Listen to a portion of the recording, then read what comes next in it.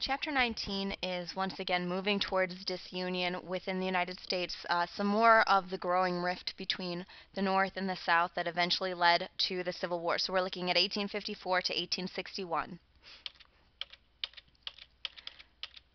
Now, before we start looking at the political stresses that were going on in the United States between the North and the South, it's important to look at two pieces of literature that were published in the 1850s that helped prompt this anger between the North and the South. And the first one is Harriet Beecher Stowe's Uncle Tom's Cabin. Now, Harriet Beecher Stowe, her father was a minister during the Great Awakening, Lyman Beecher.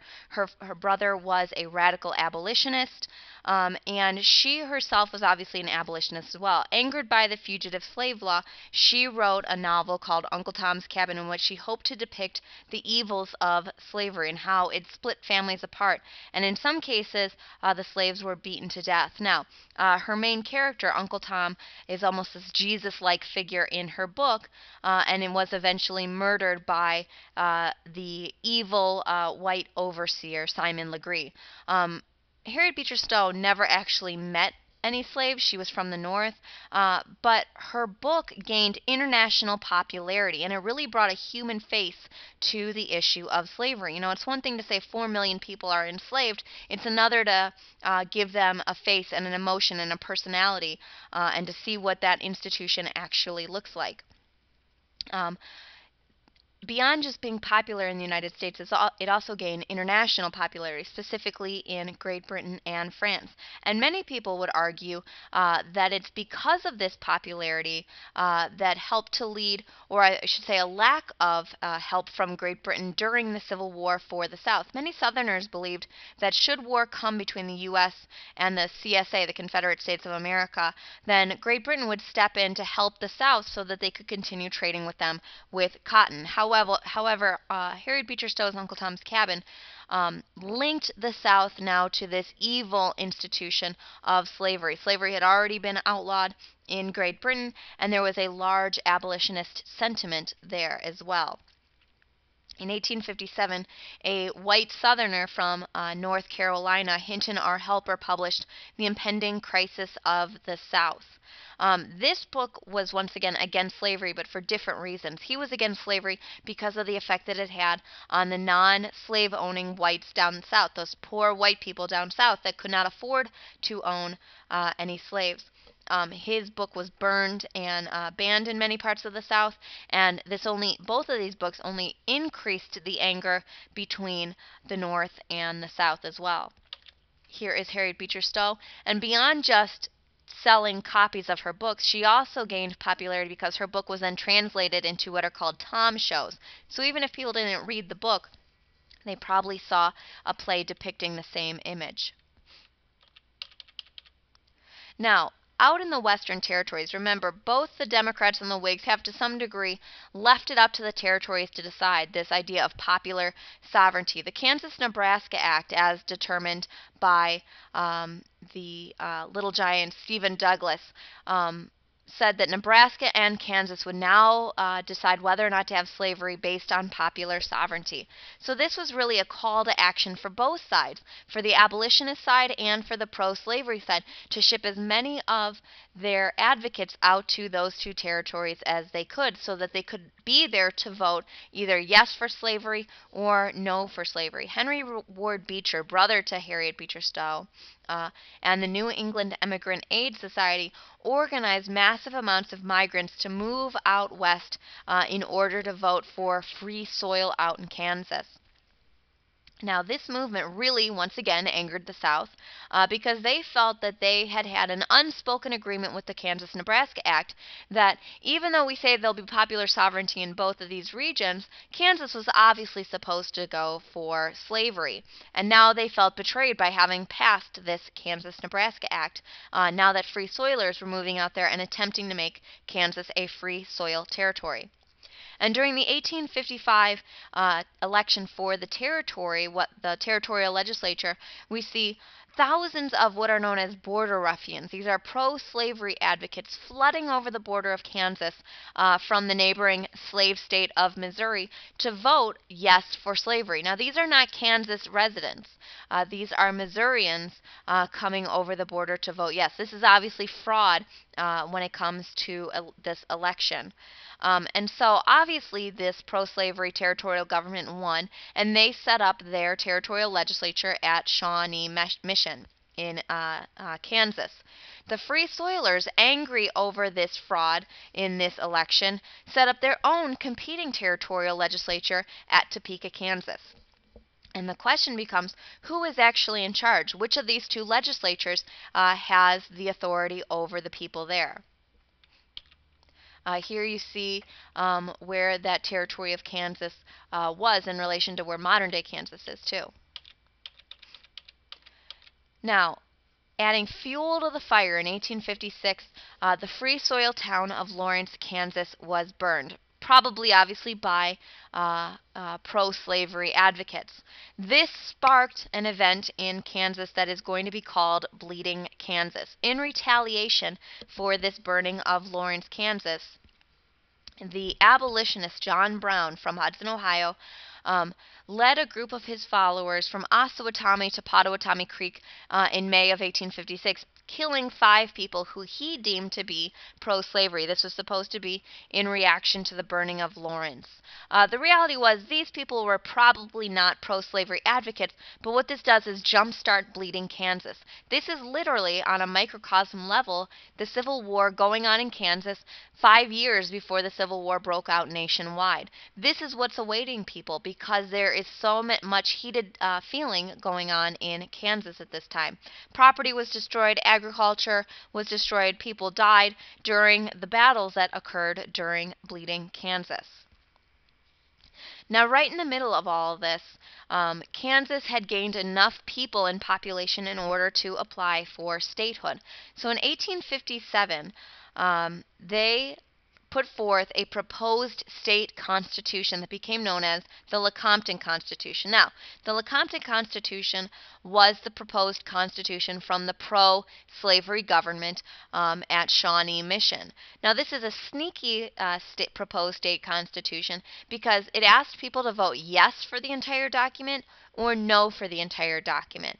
But even if people voted no on the Lecompton Constitution, which they said, no, we don't want slavery in Kansas, it would still have safeguards put in place for people living in Kansas at this time that had slaves or wanted to continue to import slaves. So even if people voted down the Lecompton Constitution as their proposed state constitution, slavery would still be allowed in Kansas. This is a sneaky, sneaky trick on the part of the pro-slavery advocates. And so the Free Soilers, seeing that this is a trick on their part, avoided the polls altogether. And so overwhelmingly, the people going to the polls were obviously pro-slavery, and so they voted for the Lecompton Constitution that would allow complete and total slavery in the state of Kansas. Now, the senator, once again, Stephen Douglas, even though this has nothing to do with him, but he had been the one that really had jump-started this idea of popular sovereignty out in the Kansas and Nebraska territory.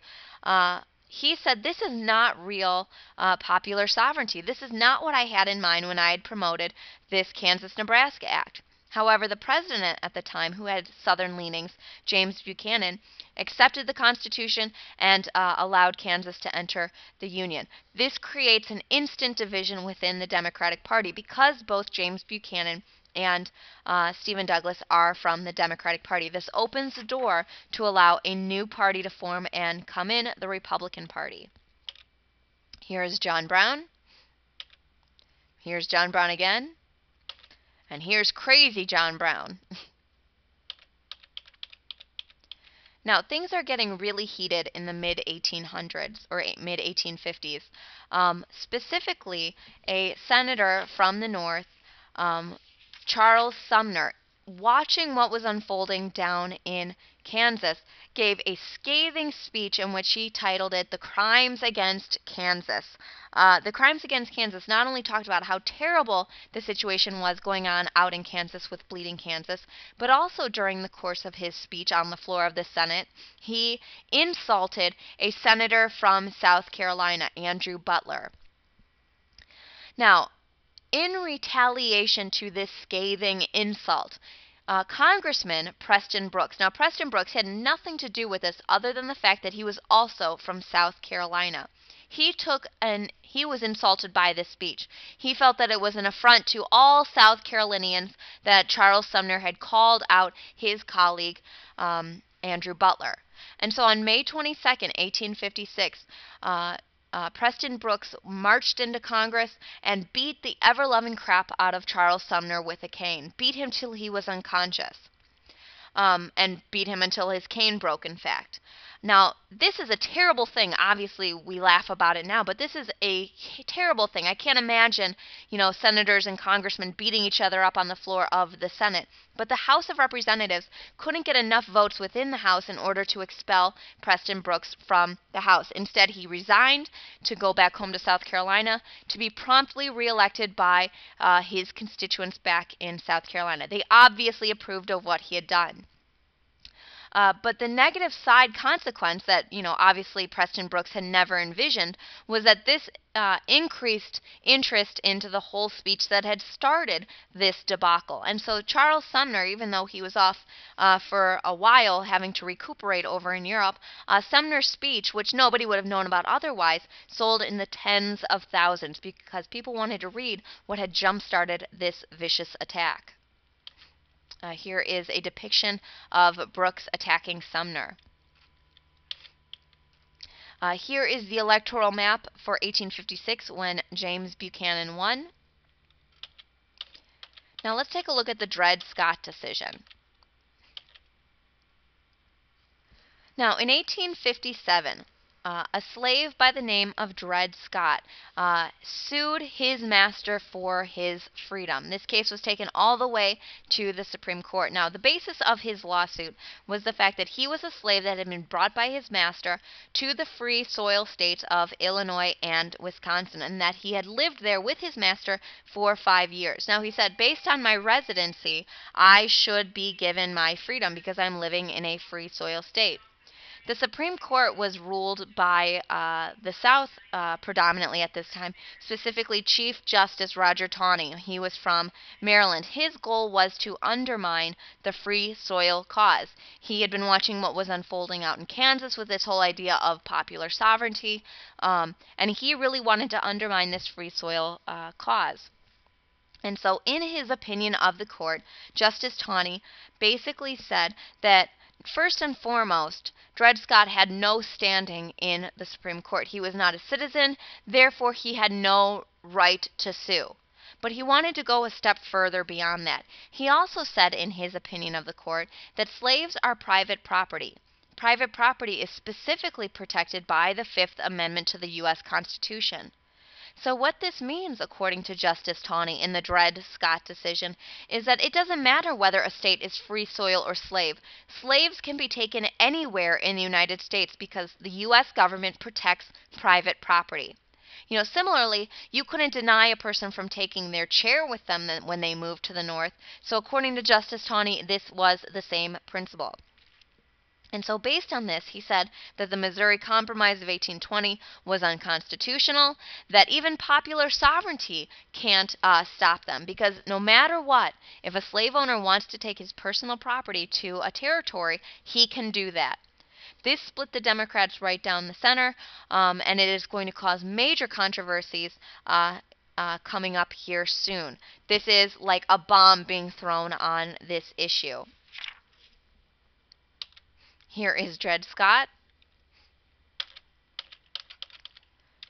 Now, in 1858, in the U.S. Senate, there was an election to be held to who was going to become the next senator from the state of Illinois. The incumbent, Stephen Douglas. Now, Stephen Douglas had been a longtime senator at this time. He was known nationally for his rousing oratory. He was considered one of the best speakers at the time. Obviously, he had promoted national legislation, so everyone knew Stephen Douglas, whether they lived in Illinois or not. Running against Stephen Douglas from the new political party, the Republican Party, which is, yes, the modern-day Republican Party, was the little-known Abraham Lincoln. Abraham Lincoln had served minor political offices prior to this. He'd served one term in the House of Representatives, but compared to Stephen Douglas, nobody knew who Abraham Lincoln was in 1858. And so Abraham Lincoln needed to make a name for himself. If he had any chance of defeating Stephen Douglas for this senatorial campaign, he needed to make a name for himself. And so he challenged Stephen Douglas to a series of 7 debates across the state of Illinois in order to prove that he was equally as smart as Stephen Douglas and maybe as good of a speaker as well. These speeches are collectively known as the Lincoln-Douglas debates over who was going to be elected to the U.S. Senate. Now, at Freeport, Illinois, during one of these campaign debates, Abraham Lincoln challenged Stephen Douglas. Remember, Stephen Douglas is the big guy behind popular sovereignty, but the Dred Scott decision has just recently happened. And so Abraham Lincoln says to Stephen Douglas, when it comes down to it, if a territory does not want slavery, who should win out? Should it still be based on popular sovereignty, or should we follow the Supreme Court decision in Dred Scott? Now, basically, Lincoln is trying to put Douglas between a rock and a hard place, because if he has to choose one over the other, he's going to alienate part of his constituency, part of the people who want to vote for him. So what Douglas said in response is called the Freeport Doctrine. And basically what he said was that if the people of a territory don't want slavery, they're not going to create legislation that is going to welcome pro-slavery people into their territory. People are naturally not going to move to a free soil state or a free soil territory because the legislation and the economic focus there is not going to be advantageous for a slave owner. Now, he's kind of skirting around the issue, but this still opens up a whole another can of worms within the Senate. Here is Abraham Lincoln as a young man. Now, in the end, Stephen Douglas was reelected to the U.S. Senate, namely because at this time the Senate was still decided through an indirect election by the state legislature. It wasn't through a popular vote. So Stephen Douglas was reelected in 1858, but this is where Abraham Lincoln makes himself a national figure. People start to know him because he had gone up against Stephen Douglas and had not, been completely defeated.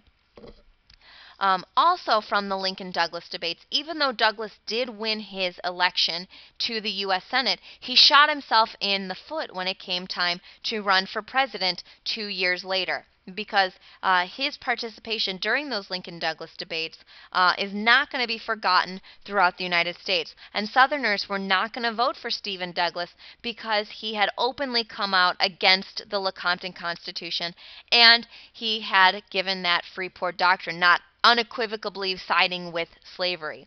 So even though Douglas won in 1858, this is part of why he did not win the presidential election in 1860. And from here on out, the Democratic Party would be split between the North and the South. The only way the Democrats can win the presidential election in 1860 is to be truly a national party. But we'll talk about that in a minute. Here is Lincoln and Douglas during their debates in 1858.